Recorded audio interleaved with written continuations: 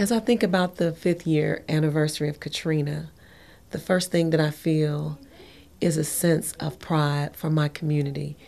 In that after Hurricane Katrina, we were left with a situation where we had to redefine who we were, and that's a massive undertaking. We've grown so much as a community. It's brought us closer.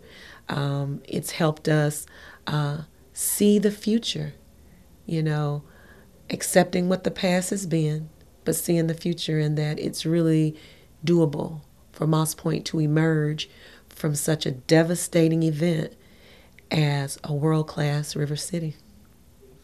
Everything that we need to change our community is in place, with exception sometimes of the funding. And I think that funding usually goes to people and places on a higher plane, but some of that money needs to come down to grassroots organizations that have a better idea of exactly what the specific needs of that community is.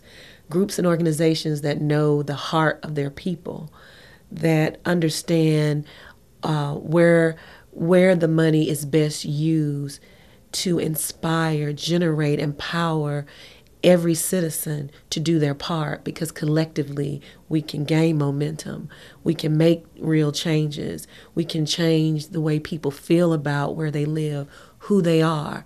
And when people are inspired about who they are, where they live, and what their future holds, we can do great things.